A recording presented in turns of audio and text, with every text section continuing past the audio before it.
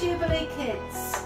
As you can see, we've got helpers today for our worship, and it's Dennis. Say hello, Dennis. Hello. And we've got Pat. Hello everyone. And we've also got Lexi, Lexi, that might join in as well.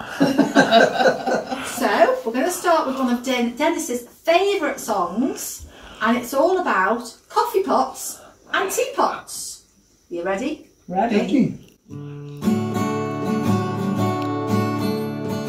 Don't have a face like a coffee pot. Coffee pot. Coffee pots are long and thin. Long and thin. Just have a face like a teapot. Teapot. Others to Jesus win. We want everybody to be happy. We want everybody to be glad. We want everybody to be happy in the Lord, and we don't want anybody sad. So don't have a face like a coffee pot. Coffee pots are long and thin, Like a banana. just have a face like a teapot. Others to Jesus win. Brilliant! Give yourselves a big clap. Fantastic. Dedicated to Vernon. Okay. Our next song is called Great Great Brill Brill, Wicked Wicked Skill Skill. Now really watch the actions in this one. Dennis has got them off to a fine art here. So really watch Den. And Pat, she's really good as well. Lexi, hope you're going to join in this time. Okay, you ready? Ready. Oh, it's great, great, brill, brill, wicked, wicked, skill, skill, to have a friend like Jesus. Oh, it's great, great, brill, brill, wicked, wicked, skill, skill, to have a friend like him. Oh, it's great, great, brill, brill, wicked, wicked, skill, skill, to have a friend like Jesus. Oh, it's great, great, brill, brill, wicked, wicked, skill, skill, to have a friend like him. Okay, so we'll show those actions again. So it goes like this. Oh, it's right, right, left, left, clap, clap, both together. Try that once more. Oh, it's right, right, left, left, clap, clap. Brilliant. So let's do that once more from the beginning. Ready? Oh, it's great, great, brill, brill, wicked, wicked, skill, skill, to have a friend like Jesus. Oh, it's great, great, brill, brill, wicked, wicked, skill, skill, to have a friend like him again. Oh, it's great, great, brill, brill, wicked, wicked, skill, skill, to have a friend like Jesus. Oh, it's great, great, brill, brill, wicked, wicked, skill, skill, to have a friend like him. He's always there. He's always there. He always listens. He always listens. He always hears me when I talk to him. He loves me now and will forever. I'll choose for him every day, day, day. Oh, it's great, great, brill, brill, wicked, wicked, skill, skill, to have a friend like Jesus. Oh, it's great, great, brill, brill, wicked, wicked, skill, skill, to have a friend like him. Once more. Oh, it's great, great, brill, brill, wicked, wicked, skill, skill, to have a friend like Jesus. Oh, it's great, great, brill, brill, wicked, wicked, skill, skill, to have a friend like him. Amen. Amen. Good morning, boys and girls. Welcome to our second session in our Flame Summer Series. I have a new hat on, as you can see. Gone is the cowgirl hat. Say hello to the jester hat. Can you guess what I might be wearing next time? We talked last week about the fruits of the Spirit, and we met with our puppet Amelia to hear about her little situation with her friend Frog. Frog had taken her bowl, and she was very sad about it.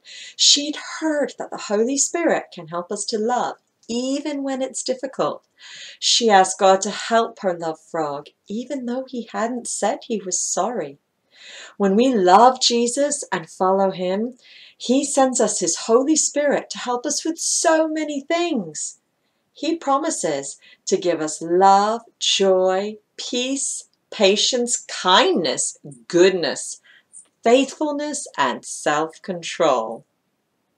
Today we're going to talk about joy. First, what is joy? Many will say it's a good feeling produced by happiness. Christian joy is even better.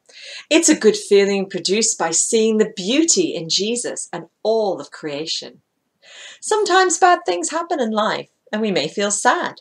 We may even feel despair. That's a big word. That means feeling sad plus giving up. It's normal to feel sadness sometimes, but the joy that the Holy Spirit gives us will help us not to give up. So how do we get joy? Well, we need to remember 3 things. Firstly, God is our joy because of who he is. We know that God is good and we are God's children. Second, God's promises in the Bible give us joy. There are many of them. And third, our hope that we will live forever in heaven with Jesus gives us joy. In Nehemiah chapter 8 verse 9, it says, "The joy of the Lord is our strength in sadness." We don't have to give up. We can still choose joy. Ask the Holy Spirit and he will help you. So, for today we're going to have an object lesson and we're going to learn about how having joy in our hearts can help us through the rough times. So I have my little friend here, and this little guy is a happy guy. I'm sure you would agree. He has a nice big smile.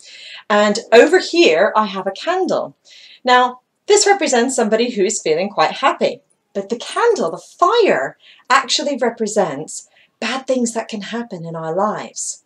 Okay? Now, if we don't have any joy in us, this is empty, okay? Then, and we don't have the Holy Spirit joy, when things happen and it gets really difficult, what can happen? Bang! We lose our joy. If we didn't have it in the first place, we just fall apart. Okay, but then we have this guy here, okay? And this guy, don't know if you can see, but it's full of water, and the water represents the joy we get from the Holy Spirit, okay? And if things get difficult, then with the joy in our hearts, we can stand, we can withstand, look at that, we can withstand all of the difficulties that we might have in life because we have the joy from the Holy Spirit and it doesn't blow up. Our joy remains even though difficulties happen. Wow, that was exciting. Do you like explosions, Frog? Not really. They make me feel a bit scared. My friend Bear likes loud bangs though. I guess we're all different. Yes, we are all different, Frog, but one thing is the same. What's that? As God's children, we can ask the Holy Spirit for help in our lives. You know, Amelia did last week when she was upset about you taking her ball. She did? Yes, she did. Have you said sorry to her for taking your ball yet? No, I haven't. I guess I should though. Yes, I think that would be very kind. I remember when someone wasn't very kind to me once. In fact, several people weren't kind to me all in a row. It made me really want to give up on being friends with anyone. Really? Yes, but I remembered the Holy Spirit can help us choose joy. So I asked for his help and he reminded me that I have lots of promises from God about how he loves me and he made me and I have a purpose. He also reminded me that I'm going to live forever in heaven with him. So that gave me hope and made me feel joy, even though others weren't being kind to me at the time. Wow, Frog, that's so cool. I love it that the Holy Spirit helps us with joy. We have some good reasons to feel joyful as followers of Jesus, don't we? We sure do. Thanks so much for sharing that with us, Frog. You're welcome. Bye-bye. So remember, even when you're sad, you can still have joy in your heart. Now, we're having a weekly challenge. Last week's challenge was to demonstrate God's love to someone in an extra special way. Remember to get a grown-up to email me so you can get a certificate as an award for completing the challenge. This week's challenge is to tell us about a time when you felt sad, but asked the Holy Spirit to help you remember God's promises to you and to give you hope and help you feel joy.